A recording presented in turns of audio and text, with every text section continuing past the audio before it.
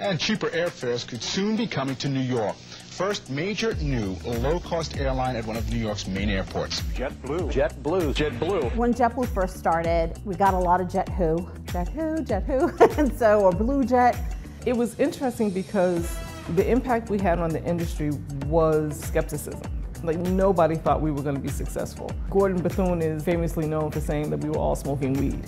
Nobody thought we could do this in New York. It's a very demanding market. New Yorkers were tough people. We have high standards, so you had to bring that customer service with the low fares.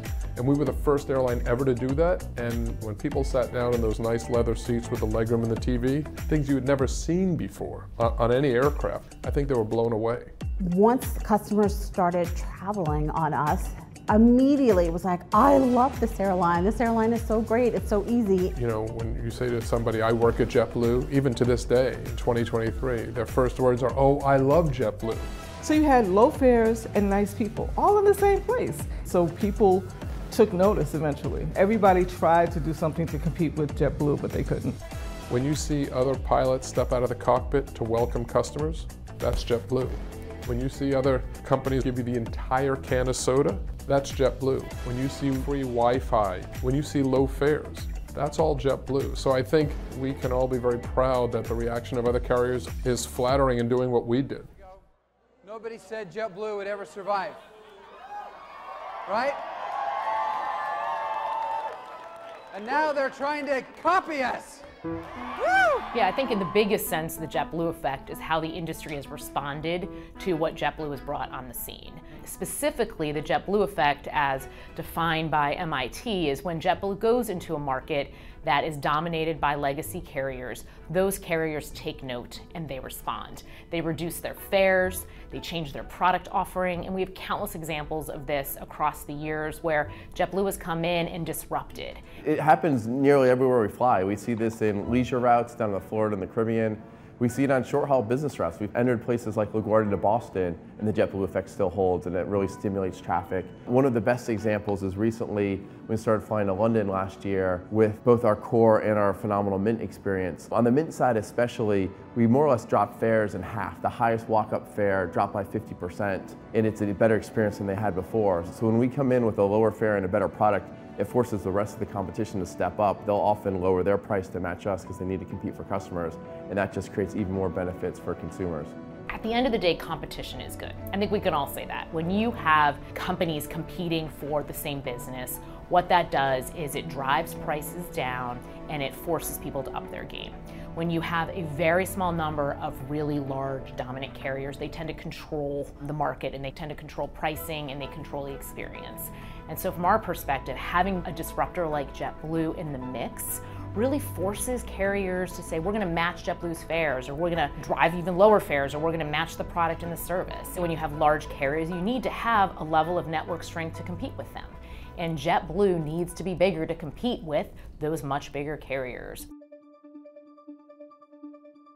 There are 4 carriers that dominate 80% of the market share. JetBlue wants to have the opportunity to more effectively compete with those legacy carriers. The most financially effective way that we believed we could do that was by purchasing Spirit.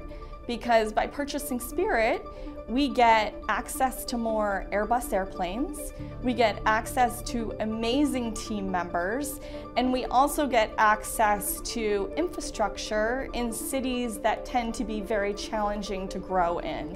There are so many benefits that come with scale. You think of operations and the ability to recover more quickly by having a more geographically dispersed operation. If you're a legacy carrier with 4 or 5x more aircraft than a JetBlue, you can come sit on part of our network, part of our revenue base, and make things very difficult in a way that's not necessarily going to be beneficial for customers going forward, but that can bring a lot of pain to JetBlue or other carriers in the short term. And those type of actions that the government hasn't necessarily focused on from a competition perspective can be quite harmful. The Department of Justice has approved every merger before it. That same Department of Justice under this administration has taken an approach of maybe we went too far and we shouldn't approve anymore.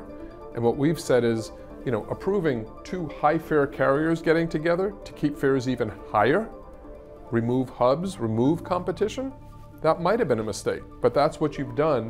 What you need now is the combination of 2 low-fare carriers that have that customer service to compete with them, that don't want to remove hubs, don't want to remove focus cities, want to grow them even further.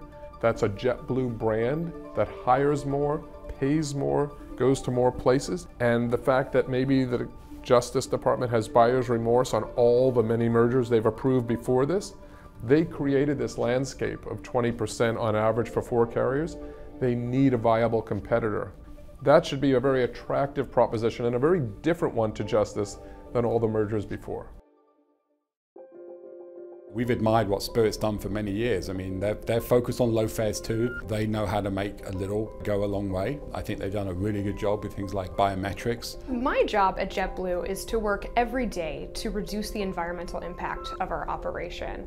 Spirit and JetBlue really are a really great match. When we think about our fleet, they are all Airbus, they are young, and they are fuel efficient, which is extremely important when we think about reducing the emissions associated with our travel. This is a very similar fleet in the sense that it's both the same aircraft and the same engine type. From a training perspective and from a just actual hard maintenance perspective, it's a much simpler transition and will allow us to much more quickly bring 2 different airlines together in a way that really does create synergies and creates long-term value. It's a combination of some of the areas they're big and we're not, and think about in the Midwest or the West Coast. Las Vegas is another market where they're very large. Some of the other airline hubs, the legacy hubs, places like Chicago, Atlanta, Houston, Detroit, they help us quickly get to a more reasonable size. We're fairly small in all those. I think that this was an opportunity, specifically with what we're trying to do here, to stimulate competition, which means we'll take the best of both companies and make a better, stronger, more formidable competitor to these entrenched legacy carriers.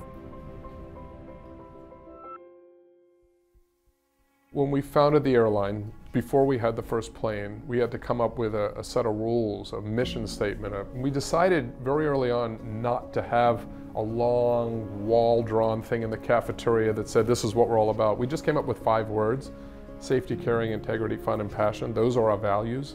We wanted to be different, not just low fare, but great customer service. I think we continue that in everything we do. Take a look at London, take a look at Paris that's upcoming.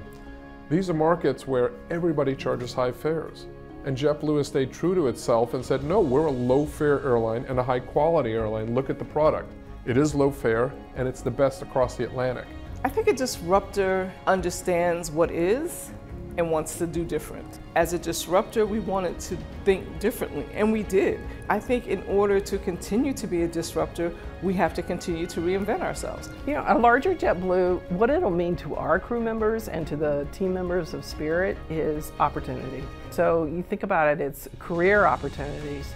It's opportunities to give back to our community, which is a very important thing for our crew members. Give purpose to bringing what we're so proud of is the JetBlue experience to many more around the country that haven't experienced that yet. The large 4 airlines have so much power. What this does is this guarantees a 5th airline that has got a mission that's called Inspired Humanity, that's never furloughed a single person in our 23-year history, that while not perfect, has always focused on the customer, has been responsible for a large share of all the positive innovations that have happened in the US industry, and of course made travel more affordable and saved people tens of billions of dollars over the year with our lower fares. And so when you look at all of that, this is actually an unprecedented opportunity to make sure the airline industry stays more competitive for decades. We need an airline that's going to keep the large 4 airlines honest with their pricing and product, and that's what we're going to do as a larger JetBlue.